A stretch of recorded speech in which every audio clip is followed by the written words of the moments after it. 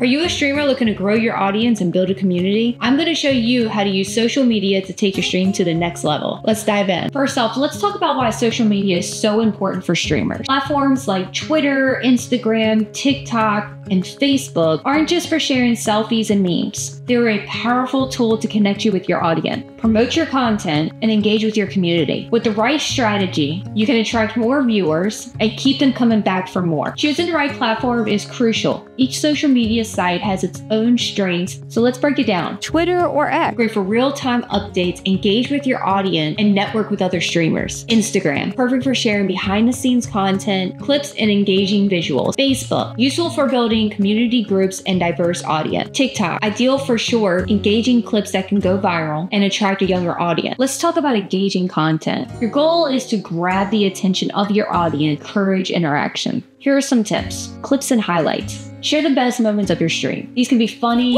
exciting, or emotional highlights that showcase your personality. Behind the scenes. Give your audience a peek behind the curtain. Share your setup, your process, and what goes on when you're not streaming. Polls and questions and answers. Engage with your followers by asking questions and encouraging them to share their opinion. It's a great way to build a community and get feedback. Collaboration. Team up with other streamers and content creators. This can introduce your channel to a whole new audience. Consistency is key when it comes to social media. Post regularly to keep your audience engaged and keep you top of mind. Here are some tips to stay consistent. Create a schedule. I've gone over this and over this and over this about creating a schedule, not just for your stream, but also a posting schedule. Make sure that you are planning your posts in advance. I have all of my Twitter posts already on auto post for the month of July, if that tells you anything. Keep a content calendar of what you want to share and when you want to share it. Use scheduling tools. Not every single social media platform has a scheduler in advance, so you're going to need third-party tools to be able to do this. You got Hootsuite, Buffer, or Later can help you schedule your posts so you can focus on streaming. Stay active. Engage with your audience by replying to comments. Consistency is key. Finally, analyze and adapt. Using analytic tools to figure out what is working for your content and what isn't. Pay attention to metrics like engagement,